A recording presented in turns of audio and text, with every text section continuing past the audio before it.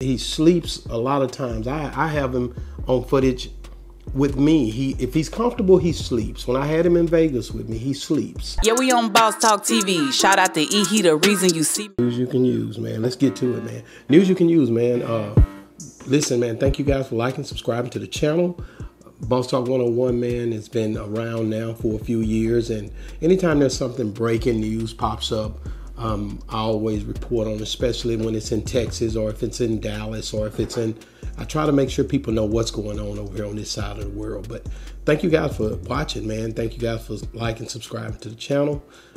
Charleston White is back in the limelight. Definitely an internet guru. He's, as you know, we were one of the first ones to rock with Charleston for us, you know, sharing our platform with him and making it to where you guys would see him. But today I wake up and when I look at the thing, I usually talk about the things that are hot topics. Just Say No to Sko. I look on there and I see this tape that surfaced, which me and Sko and a lot of others around in areas, we knew about this tape. We just basically, I was offered to put it out months ago. Actually, I was in Chicago and I just didn't do it because just didn't feel that it was something I wanted to push out. You know, I wanted you guys to get it the way you got it. I felt like it would eventually come out, and it did, and it has surfaced. The barbershop that he, you know, Twisted Black came on my show and we talked a little bit about it, you know, but you know, we knew that this thing was a real thing. When it first took off, it was, I believe Charleston said that it was he had got pistol whipped. You know, he was in the back of an ambulance. I know you guys seen that. Well, the tape is surfaced and looked like this guy, Trey, allegedly the one who owns the barbershop, is pretty much chopping and screwing it. I've been where Trey is because I remember when the OGs had the confrontation with Charleston in Boss Talk 101, and it ended up being a thing where people was trying to say I set him up, I set Charleston up. But this is the thing. These are internet things that happen, and people are recording, and you know, who set the camera up has become I heard Sko Nim, and I watched it last night because I'm a big fan of, a shout out to Chris Sko Nim and everything that he's doing over there, man. You guys got to go over there and check him out. But it's just crazy, man, that this thing happened. So I tuned in to Sko, and that's how I seen it. I didn't even go looking nowhere else because I knew if it was anything out there that was supposed to be shown or something that's being publicly shown, he would be the one to show it. And I seen a few key elements in this film, you know. Just gonna go through it a little bit. As you can see, you see Charleston White, his head is down. He has some dye or something in his head. I think they're trying to get his hair to grow back or something, but there's a dye there. And he's trying to figure it out here, you know. He's, like I said, he sleeps a lot of times. I have him on footage with me. If he's comfortable, he sleeps. When I had him in Vegas with me, he sleeps. This is what he does. He'll go to sleep and he's comfortable. So this barbershop is a barbershop more than likely that he has been going to. He feel like he's cool there. He brought his wife there. The same thing when he was hanging out, coming by my shop, he would bring his wife, his kids, and all that. You never see me put video footage out of his wife or his children, and I have all that footage. But I respect people to a point where I don't put their footage out, or I don't try to make them look a certain way.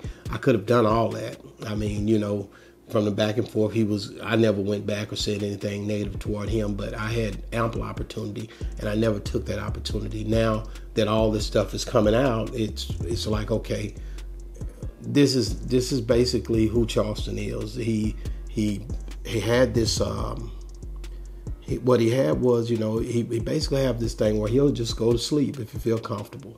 You know, I seen that early on, and I mean, but at the end of the day, we're looking to push his brand up. My thing was we was gonna do the Charleston White show.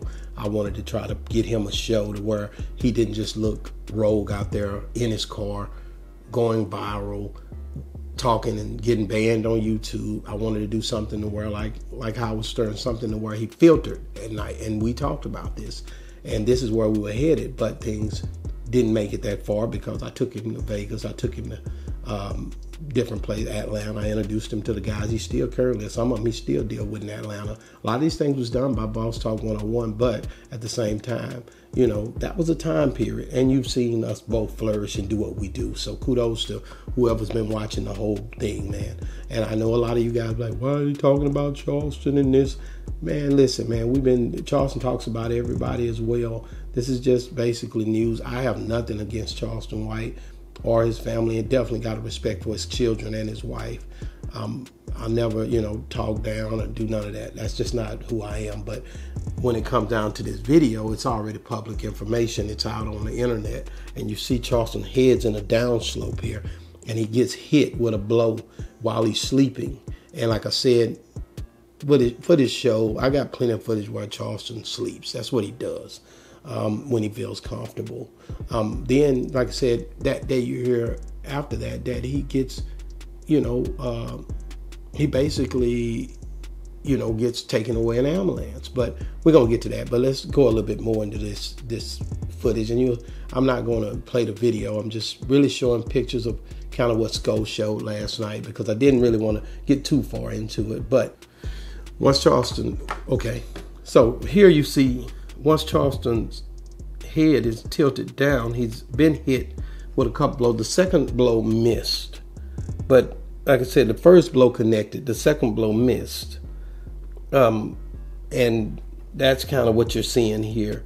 He's looking back of disgust. He has this film residue in his hair trying to dye his hair to keep it from looking like he's going bald, and trying to grow his hair back. But he definitely caught off guard here. He wouldn't have wanted you guys to see this, you know, him in this state. Like, that's not what he's doing this for. Somebody, it looks like, had a camera propped up and ready to go as soon as this thing took off. So it looks like right here, you know, it like his head's at a down tilt. Then he looks back after he's hit. The first blow connected. It happened pretty quick. I see they slowed the camera down, but bam, you know, the next blow, he kind of missed him, and he was able to look. And then they skip a part, and that's the part I want to go to next. They skips a part, and well, no, we're gonna stop right there. Let's look at this part.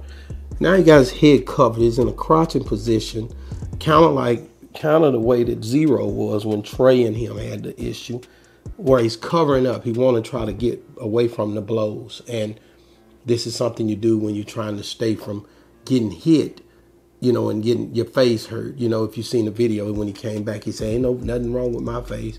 He even had the Band-Aid on the wrong side. I don't know if he had the Band-Aid on the right side, but, you know, it's just a lot going on here. It's a lot to swallow. You know, there's a lot more to this footage. I don't think they gave us everything, but I hate to see Charleston going through this, but this is something that pretty much, you know, like I said, he's willing to die, kill, and go to jail, you know, for what comes out of his mouth. So this is what he said on my show. So, I mean, I take him for what it's worth. And, man, you know, okay, here we go right here. Now, this is the part, like I said, I had plenty of footage of his wife, and I never would show it because just not my cup of tea. Because she was a very nice woman. She ain't really about all that, but she loves Charleston. So she's going, just like any other woman who's married or with somebody, she's going out for a man, and same way, you know, I'm pretty sure mine would go out for me. But at the end of the day, he's standing behind her with a mop. I don't know what, I guess she jumped in front. She's willing to go the extra mile for him, and he's kind of ducked off by the kitchen so he can kind of get away if he have to fly it up out of there. But yeah, she's holding her hand up, and that's the woman that's his wife. That's the one, and like I said, until she came out of public, I'd seen her before, but this here is kind of different, where she's trying to defend Charleston. And like I said, I don't watch him primarily, but shout out to Crisco for getting this footage out. She's standing, and she's, and you can go watch the full video on Crisco's show, but it's a lot of, in her eyes, you can see that this here is something that's really given, you know, her a challenging moment, and he's also being challenged at this moment. And he says, go call the police, you know, and then old boy cries out, I don't care about the police, you know, I burned out, you know. And this is the stuff that's happening right here. And then you look at his wife. Some people say she cried out for say cheese. I don't know. I couldn't hear that part, but I believe Scolding say she might have cried out for say cheese or, you know, but my thing is, I'm just kind of looking at it. I think he was saying, go to the car and get my pistol or whatever. Or no, I don't think he said go to the car. He wanted his pistol. But I'm just hearing all this on this, man. Is how far would one go for views, man? Like, you got to realize he got a family, he got kids, man. It's a lot. Look like, you know, I don't know. He probably need to move from in that community because evidently they're not protecting him. The police just took him to jail. They're not respecting him like they were before or like he felt they was. And I just, you know, like I said, I hate to see him going through what he's going through. But at the end of the day, man, you know, he said he's willing to die, kill, and go to jail for what he believes in. And like I said, I just never, you know, you never can tell on this internet what's real and what's fake. But I can definitely tell you this here seems real. Seems like it's an active event. It may be what transferred into the assault with a deadly weapon. I don't see where the animal cruelty comes in here again. He has a couple of things going on with the stuff that happened in Crockett. So he's definitely giving it all he has, you know. But his wife, to her defense, man, she, like I said, she's got herself in a situation, and as a protector, I guess he's standing behind her to, I guess, guard himself. She's trying to stop them from fighting as a woman. I don't think she could stop them men from fighting if they was trying to get to Charleston. And I hate this because this here is a bad situation for any woman to be put in. You know, if she got, you know, at this point, you know, you just hate to see this happen like this, man. But you know, like I said, this is what happens, man, when you get on this internet and all this. You got a lot of people that's following. You know, it's just a bad situation, man. The guy with the braids is Trey, and Trey is the owner of the barbershop, from what I can tell on this video. And Trey is trying to figure out. You know, he was shaking his hand. It looks like when he got ready to shake his hand, it went straight through his hand into Charleston's face. And it's crazy, but that's kind of what's going on here. It looks like he didn't know nothing about it. I don't think he knew much about it. I think he was just pretty much greeting the guy. Somebody there may have knew something about it, but it wasn't. I don't think it was Trey. But as a business owner, you know, you want to try to clean the scope. And again, Trey, like I said, looks like he's, you know, basically trying to shake this guy's hand. When he gets ready to shake his hand's knocked away. He hits Charleston's face. He hit him with a two-piece. But the second one, it grazed him. The first one, it caught a pretty good connect, but it wasn't a knockout shot. But it definitely was a shot that woke him up. It woke Charleston right up. He was in a pure sleep. And he does that when he's comfortable, as you've seen on the videos. So, yeah, man, I hate to see these guys doing this as brothers, man, to be honest with you. Guys, when you think about what this internet does and how people, you know, challenge themselves to be relevant on here, it's just if you set it up wrong, the energy you bring to you will be the wrong energy, man. A lot of people, a lot of kids, a lot of people watch Charleston, man. I get it, y'all. But is it worth it to go through all this to, you know, get people to recognize you and whatever talent you might have? I'm just saying, it's weird for me. And I'm just saying, guys, man, whatever you can do, man, to try to figure out, you know, how to find your lane in this. Try to make it in a way to where you don't have to be putting your family and everybody in these situations, because I don't think it's worth it, man.